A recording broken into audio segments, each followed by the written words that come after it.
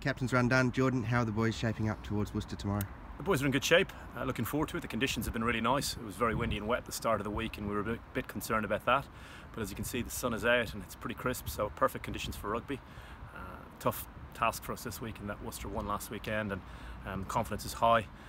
Certainly everything that they've talked about in the media is really coming here to put in a really good performance and to beat us. So we're conscious that it's going to be tough, and we need to perform to our best. Obviously a handful of guys away with international duty, but still some well-known faces in the squad. One is Dom Barrow, who will lead the team for the first time this year.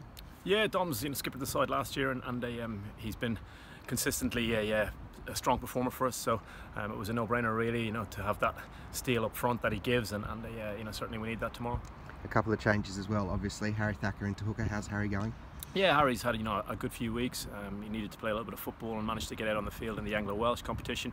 Performed well, and now he's getting an opportunity at Welford Road. So Thac's always is 100% energetic and gives you something different off when he comes off the bench. But now he's starting, so he'll be awesome. Your boys at the back there from 9 to 15. There's some exciting names, particularly in the midfield. Gareth Owen, he had a blinder last week. How's he been? Yeah, Gaz has been going really well. Strong footballer. Again, a couple of bumps and bruises at the start of the season, but coming good for us now, so hopefully he can stay on the field. Finally, 7 straight, hopefully, from the boys this weekend. Yeah, I think it's just about going out there and performing to the best of our ability. We've had a few wins on the trot, but that doesn't count for a lot. A different group of players coming in on a different occasion tomorrow, so it's going to be difficult, and the boys will have to perform to the best of their ability. Thank you, sir. Cheers.